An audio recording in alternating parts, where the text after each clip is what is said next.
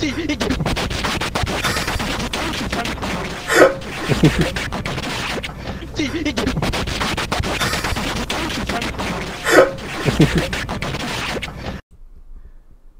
everybody, Black Ninja 797 here, and welcome back to another video. In today's video, I'm going to be showing you guys how to end up getting the last dash achievement inside of Left 4 Dead 2. This is one of the brand new achievements that they added in with the Last Stand update, and this is one of, if not possibly, one of the hardest achievements in Left 4 Dead 2.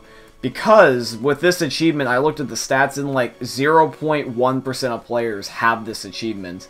And whenever I looked up gameplay, people just show the gameplay and they don't commentate on what their strategy was, it seems like. So for helping you in this case, I'm going to show you not only the gameplay, but I'm going to be telling you what you need to do in order to end up getting this achievement. There is very nitpicky things about this achievement, but there's also some things that you may or may not know that will actually end up being in your favor that I can brush over for you real quick.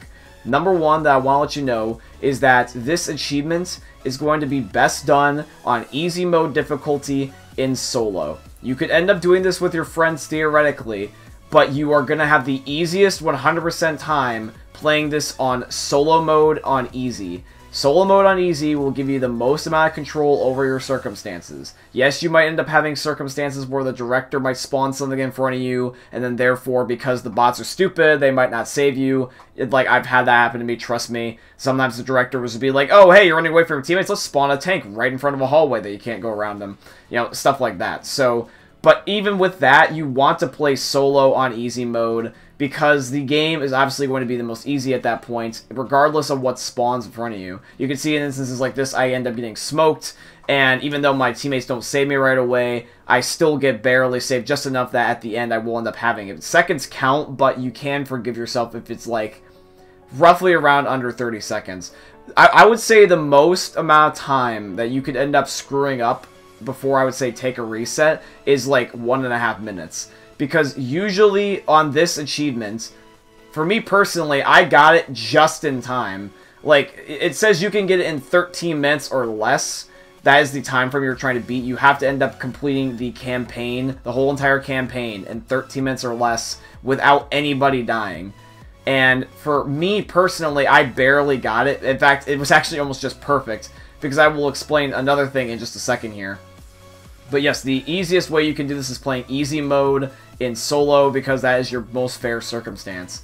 The second thing I also want to let you know is that you should end up setting a timer. I personally have a Google Mini, and you may have something like an Alexa or something like that. And what I did is I said, you know, hey, blah, blah, blah, set an alarm for 13 minutes. And then I would end up having my game load in, and when the timer beeped, I knew that my time was up. So I would recommend having a timer on you, because that way you can be able to just restart if you know your time is up. And also as well is that when you end up doing this, just so you know, if you reset your campaign, yeah, that's fine. If you reset your campaign, your 13 minutes start from scratch, you don't need to go back in the lobby. Now, this is the most crucial part of this speedrun / achievement that you must know.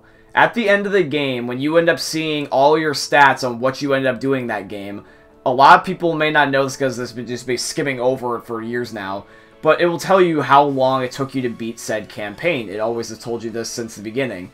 Now, with this achievement in particular, I noticed, because I just said, yeah, screw it, I'm just going to see what time I can get anyway. I didn't end my game right away. I actually have been practicing, and I was always like 1 minute behind, so I was just like, ah, screw it, let's just see what I can get.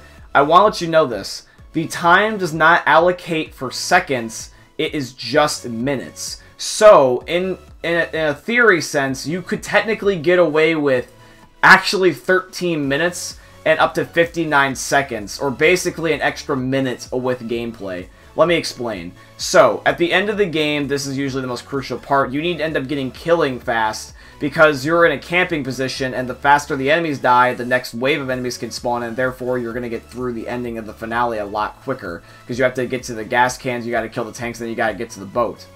The thing that you must know this is that with the campaign here, when it tells you at the end, you survived, blah, blah, blah, you completed this many challenges, blah, blah, blah. At the end, when I said that it has that time saying it took you this long to beat the campaign, since it doesn't allocate for seconds, as long as it's not 14 minutes or over, rather than 13 minutes or under, in this case, you can actually go like 13 minutes and up to 59 seconds, you can still get this achievement. Because there was instances where I would get to the very end, and like, as you'll see in this gameplay, you won't hear the audio, but you'll see in this gameplay, that by the time that I'm starting to run to the bow after I just killed the last tank, my alarm already went off. Therefore, it's already past 13 minutes. But because it's not at 14 minutes yet, since the game doesn't technically count for seconds, it still gave me the achievement anyway. If it was allocating for seconds, I wouldn't have gotten it. But it allowed me to be able to do 13 minutes in an odd amount of seconds. My guess is I probably got to the end more rather at like 13 minutes and like probably, I would say, 45 to 50 seconds, and it's still therefore allowed me to get. So if your alarm goes up, calibrate for another minute. I would say set an alarm for 14 minutes, because if that goes off, then you definitely know you didn't make it, rather than just setting one for 13. It's just easy to best to not screw with your head that way. The other thing that I also want to mention is that when you're having a setup, you want to have a assault rifle, you want to have a melee weapon, you want to have a rotation between Molotovs and pipe bombs according to the certain infected that you may or may not run against. You want to end up having a medkit, obviously, and you want to have the adrenaline shots. Adrenaline shots and pipe bombs, if they're available, just use them. If you see a pipe bomb, throw one, it clear the horde for you, and just eliminate all the zombies you can. If you have an adrenaline shot, don't worry about wasting it, just stick yourself with it. You're going to be able to run faster, and therefore you can get to the checkpoints faster. If you have a melee weapon, find it. There's a default one in spawn. There's two of them, actually. There's the axe, and then there's the shovel. Pick that up with you, so that way if you're in the middle of a reload and you are surrounded, you can hack and slash. And an assault rifle is the best. I just picked up whatever one happened to spawn in my campaign. For me, in this case, it was the Scar. I tried thinking that shotguns would work a lot better, but the fact that the shotguns, it's just, you can't spray and pray as hard, I just didn't like it. Plus, also, the ARs are calibrated for more of range. The ARs are the best range for the best amount of firing speed in this instance, and they just make the best for the campaign.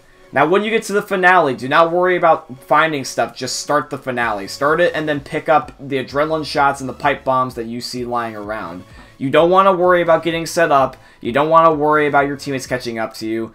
Never worry about your teammates in this instance unless they're literally going to die. Because, yes, in this achievement, you could only end up getting it if you and your teammates live. You can't have your teammates get killed. Like, you can't get on the boat and because they're taking too long, you switch to expert to kill them. You can't do that.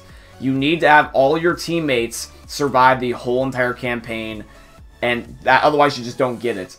My other tip to you as well is that since that is the case, do not stand on the top of the lighthouse at all. If you stand on the top of the lighthouse, you can either get a charger to run you off, a tank to knock you off, your teammates could fall for whatever goddamn reason.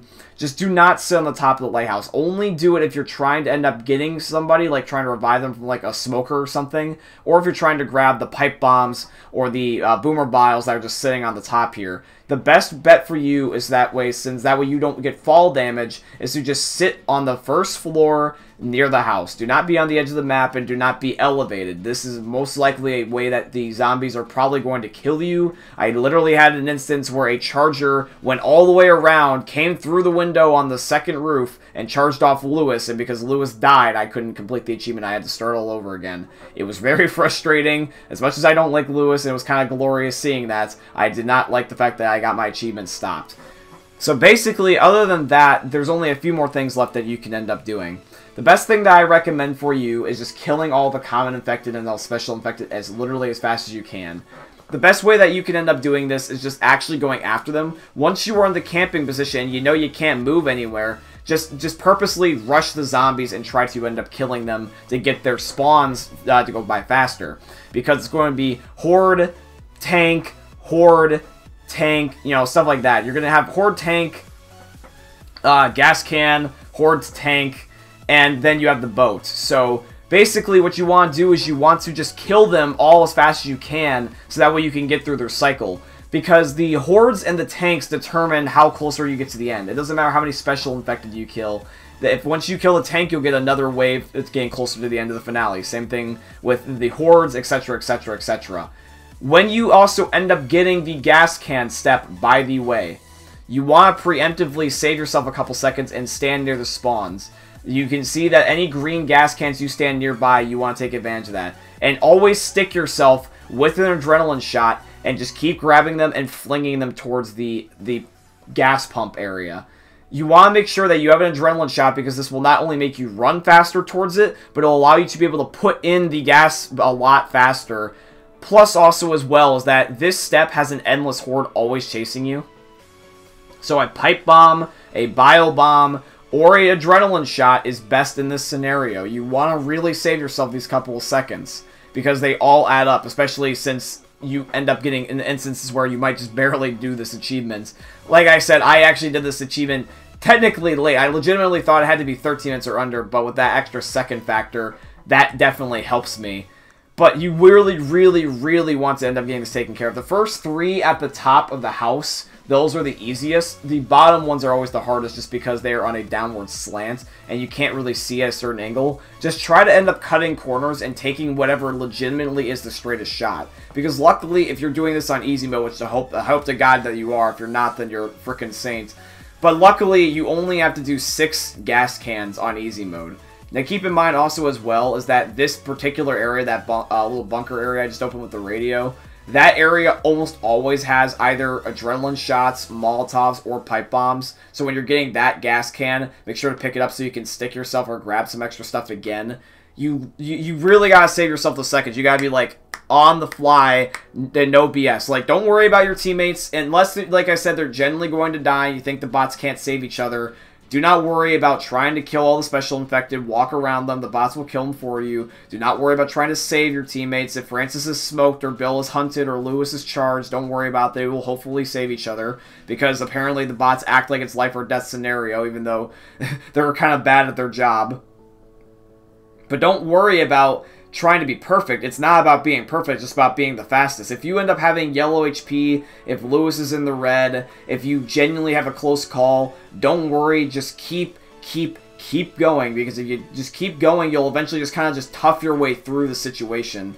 I've noticed that if I end up trying to end up being perfect, if I try to kill a tank, if I try to end up, you know, avoiding the witch too meticulously, if I worry about saving my adrenaline shots for the perfect time, that's usually what results in me getting either killed or not getting the achievement. Because I would say out of all the achievements, this one is just nitpicky, because it literally comes down to spawn logic and your spawn luck. You could have an instance where a witch might spawn blatantly in an area that is where you're not even able to walk around her. You must kill her. Or you might have an instance where the tank doesn't show up fast enough and you can't kill him, therefore the boat spawn doesn't show up yet. You have these little nitpicky things that you're just going to probably have to play it by ear. I cannot legitimately guarantee you how to do this a 100% perfect tutorial. All I can just say is do what a mixture of my tips and then just try your best and just keep restarting if you have to. Because this is the end of the game pretty much right here, and this is where my alarm started to go off. It was right as we were killing this tank. And my alarm was going off, and I'm like, ah, screw it, and I was just seeing like how good of a score I can get. And once I killed that tank, I did run down as fast as I can with my adrenaline shot to this boat. Just be as meticulous as you can, only if you have to be. Other than that, just literally just go Leroy Jenkins. But yeah, guys, this is basically it for the end of the video. We're pretty much wrapping things up here, and you guys are going to see in a moment that the achievement will indeed pop up.